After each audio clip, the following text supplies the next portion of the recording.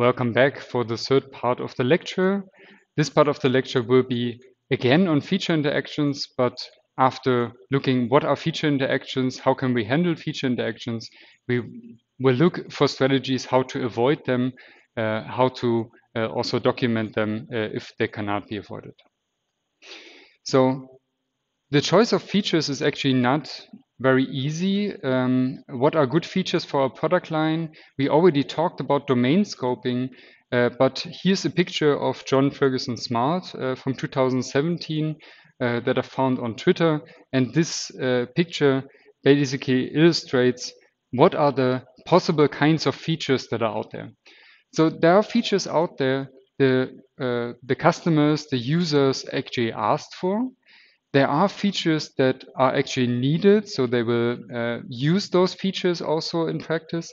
And there are features that are delivered. And then there are certain interactions of these sets, ideally. The ideal situation is that all these sets are 100% the same. What you deliver is what you needed and also what people ask for, but in practice, this is a different story. So what you deliver and what is needed is kind of the business value. So this is where you give your customers, give the users of a program a certain value of using the product line or the product. So this is where we want to achieve. And it's interesting that only part of this is actually features that people ask for. So even if you would do everything that people ask for, it's not necessarily everything that they need. And there would be even cases where something is what we call shopping list feature, is a feature that people ask for, but they would probably not need it or not use it very frequently. Then there's some missed opportunity, which means that features that are needed that no one asked for and you haven't delivered yet. This is a missed opportunity for the business value. Of course, the business value can be larger if you if you deliver more of the needed features. Then there's some unused features. This basically means you delivered features no one is using. You can track this by means of checking which features are actually used in your later products or by looking at the configurations of customers, of users of the product line. And then there's unnecessary features. And this is kind of the subset of delivered features. You delivered features people asked for, but they're not needed, and then these are unnecessary. So the idea is to identify what are shopping list features, what are unnecessary features, what are unused features, and what is actually needed, and to identify this missed opportunity and make sure that you select many of the features and deliver many of the features that are actually needed. And this brings me to a quote from John Carmack that I found. The important point is that the cost of adding a feature isn't just the time it takes to code it. The cost also includes the addition of an obstacle to future expansion. The trick is to pick the features that don't fight each other. So this basically means we do have features that can easily be combined, where there's not much effort to combine them, but there's features where we have more effort, where we have more maintenance effort in the future and things like that. And we've seen one example in the previous part of the lecture where we looked at the interaction of shortest path and weighted. And deciding to implement shortest path and weighted as features means we have introduced this obstacle for future expansion. We have introduced some additional maintenance effort because we need to make sure that the combination works depending on the strategy that we've chosen for. So interestingly, it means for a product line, we not only want to cover all the possible features in a domain, but we rather want to have a selection that has not many features fighting against each other. And while the statement is also true for a single system, this is even more a problem for the product line with heavy interactions in terms of features. So another example, there's the very old picture from at the beginning of the 20th century. And when Henry Ford said, any customer can have a car painted any color that he wants, so as long as it is black. This basically was a statement from like advertisement, from marketing. So this car was only delivered in the color black. It was on purpose. So it was not that they haven't thought of other colors, but they found out that the black color dried faster, so they were able to produce the cars faster, so they were able to produce more products and have a cheaper production in the end. And this was a certain decision in domain scoping and it comes from some interactions. It comes from something in solution space. So still people in marketing would like to introduce more colors for those cars, but in terms of like the production, in terms of the solution space, there might be reasons against this decision of having multiple colors. Of course, for today, it's very rare that you find cars that are only available in one color.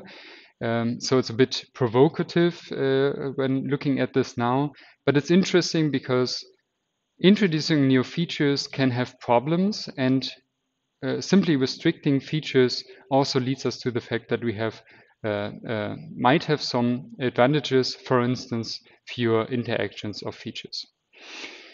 And then there are some interactions that are left. We cannot completely avoid interactions. We talked about, or I gave some examples where the decision, the management decision, the domain scoping can reduce the number of interactions, but there will always be interactions that cannot be prevented and that cannot be fixed. And the question is how to document those interactions. And we've already looked at the strategy 1 in the second part of this lecture, and it was basically to document the interaction in a feature model. But what happens in practice if there's no feature model at all?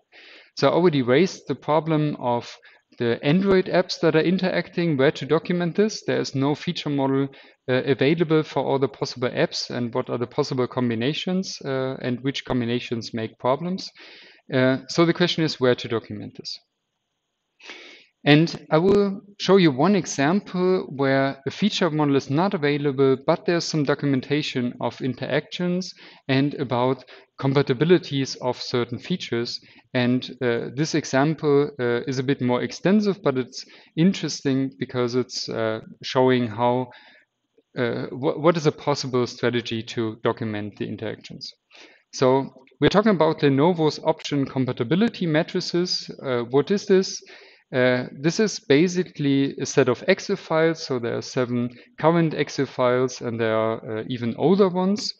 And for these Excel files, we have each Excel file even contains different tables for every computer, for a series of a computer. And for instance, the table for a ThinkPad X series has 28 columns and over 500 rows. So every column stands for a particular model, and every row stands for a particular accessoire that you can buy in addition to that computer. And the cell basically contains an information whether it's compatible or not. We will see examples in a minute. So basically, we have different kinds of interactions, and to not repeat them again, so there are certain footnotes. So they're then referring to in those tables. You can have a look at the current state of those tables also by clicking on the link on the right hand side here, but I will show you some interesting parts of it.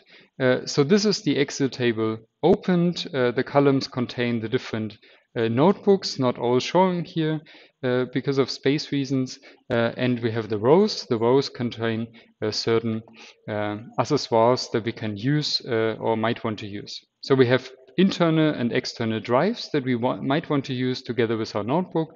And then every cell contains some information if there are information available. For instance, an X means it's compatible. You can use it together.